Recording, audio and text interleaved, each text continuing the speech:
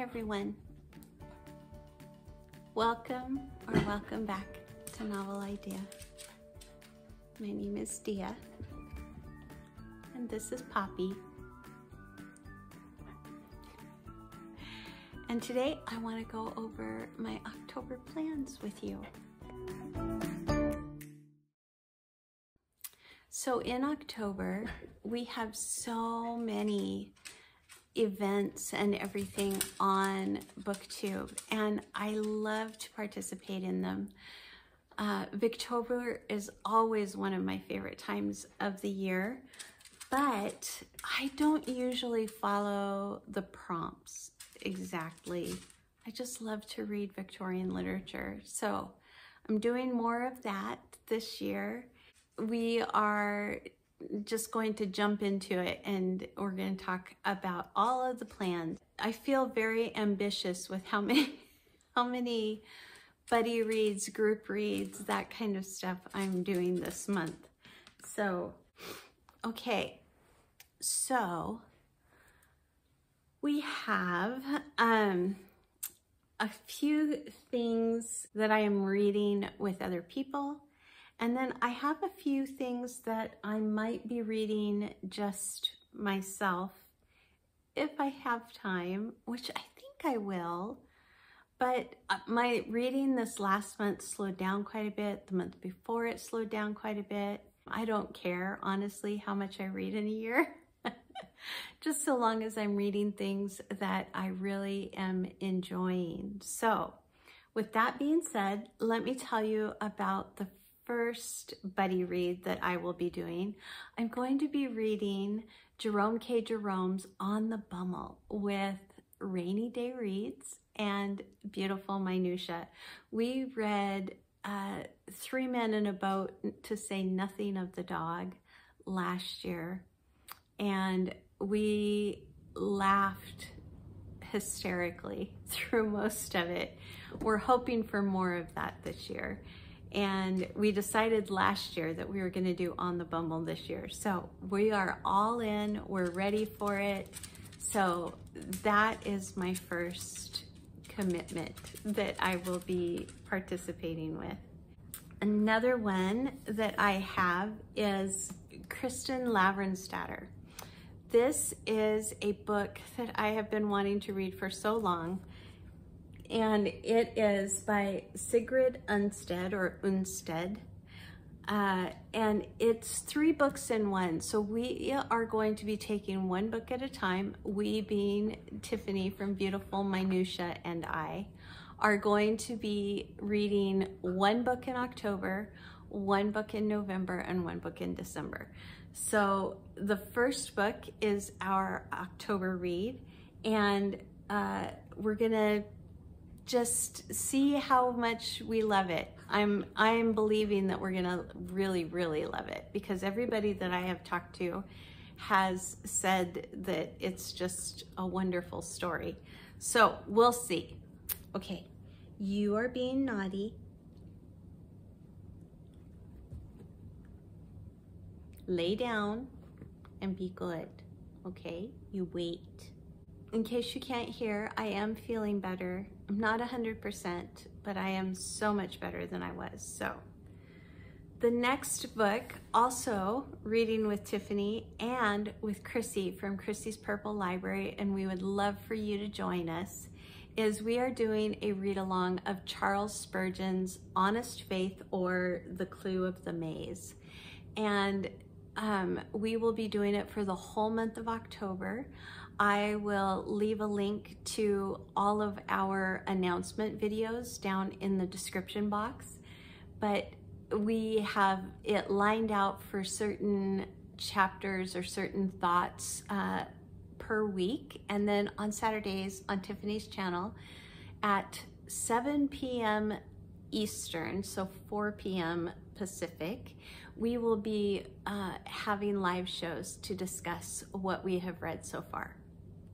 So, The Clue of the Maze, or Honest Faith by Charles Spurgeon. This is also great for Victober because Charles Spurgeon was a Victorian preacher in London during Queen Victoria's reign. continuing with Victorian, I am going to be reading Dickensland. I bought this book recently and I immediately thought that I would do it for Victober.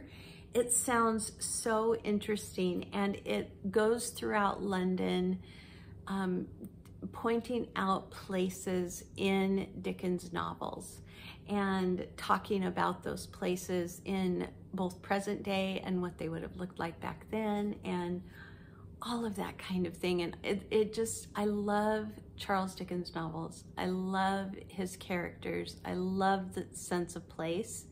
And so I'm really excited to read more about those places and be able to really connect even on a different level with his books. I will be reading again with Tiffany. We are making up for lost time here. We haven't had hardly anybody reads all year. And last year, I think we read like 30 books together. We haven't had but maybe 1 or 2 so far this year. And so we are going to be reading Wilke Collins' Poor Miss Finch. I know nothing about this book.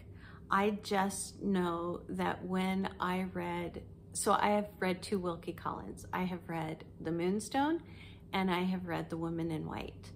And I reread The Moonstone a couple years ago and really didn't think it was that great. And then I reread The Woman in White and I had so much fun. I read it with Rebecca and I had so much fun and was just so impressed with the writing and so impressed with the little suspenseful thriller type things in it. I'm really looking forward to this. I want to find out if this is another of his sensational novels or if it's a more, you know, kind of laid back one. I don't really care. I just am looking forward to reading it with Tiffany. Another book I do not have physically, but I will be listening to it, is The Trumpet-Major by Thomas Hardy. Tiffany's Patreon chooses a book every other month to read together, and this is the one that won the poll. And I am not a Thomas Hardy fan, but I have heard good things about this, so I am going to give it a try, but I didn't want to buy the book.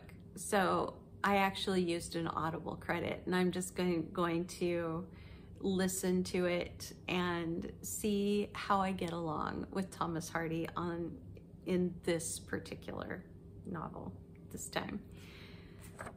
Okay, one that I just added to my shelf and one that I think I would like to read for October because of Victober is Dorothy and William Wordsworth's Home at Grasmere. This is extracts from journals that the 2 of them kept about their home, about their life, and it also has some poetry by Wordsworth in it. So I just think it would be lovely to read some of this during Victober. So that's what I am going to do. I think this is going to be pretty special. I have a group that I read fantasy with oftentimes, and a couple of months ago, quite a few months ago now, I think May might have been, we read Sabriel by Garth Nix together. And we had plans to read the second book, and life came along and upset those plans. And so we have been kind of waiting on on Jack and Sandy to get finished reading a buddy read that they're doing right now. And once they're done with that, then we're going to jump into Lirael by Garth Nix, which is book 2 in the Old Kingdom trilogy. And it would be a reread for me, but I believe it's a first time for all of them. I don't know for sure it's going to happen in October, but I'm 75% thinking it's probably at least going to start in October. So there's that one. I have by Rowan and You. This is by Melissa Harrison, and this is a story about little people in the forest and the forest as it changes, and the ways that it changes and what each season brings us. And so that's what this one is, and I'm very excited about it. And this illustration on the cover is done by Lauren O'Hara. And Lauren is a children's book illustrator. She usually illustrates books that her sister writes. She's done some separately, but she usually illustrates things that her sister writes. But these books are also illustrated by her, and I just love her style and her sweet little faces that she puts on her characters. And I am so looking forward to diving into this and seeing all of her little illustrations at the beginnings of chapters and at the change of books, and it's going to be fun. I'm really looking forward to that one. I thought that I would also pick up The Barnum Museum by Stephen Milhauser. This has a lot of short stories in it, so I'm going to read at least a few of them. I may not read the whole thing, but I thought that I would read at least a few. And then I have a bunch of books that I have placed on hold at the library, and whichever ones come in, I will be trying to read as well. So I have the Whisperwicks by Jordan Lees, and I have Spiderwick Chronicles. I think I have 1, 2, and 3 on hold.